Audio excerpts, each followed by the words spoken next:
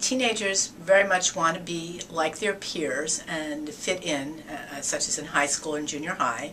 And when you're asking teens to do medically related chores, they may not want to do that in order to not call attention to themselves. So to ask a teenager to test blood sugars 4 times a day or more takes time out from their very busy lives, and they may not want to be disturbed.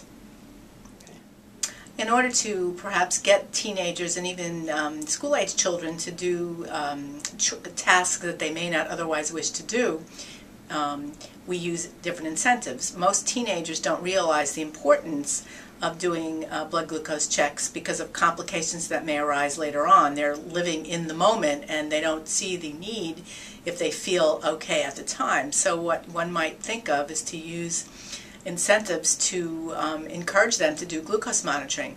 I would refrain from using dietary or food incentives because we don't want to link food as necessarily as rewards. I would prefer using incentives that mean something to each individual. Some kids do well by linking glucose monitoring to obtaining learner's permits. With many of my teen girls, I suggest retail therapy, that if they test a certain number of times, they might be able to go buy an accessory they've been interested in.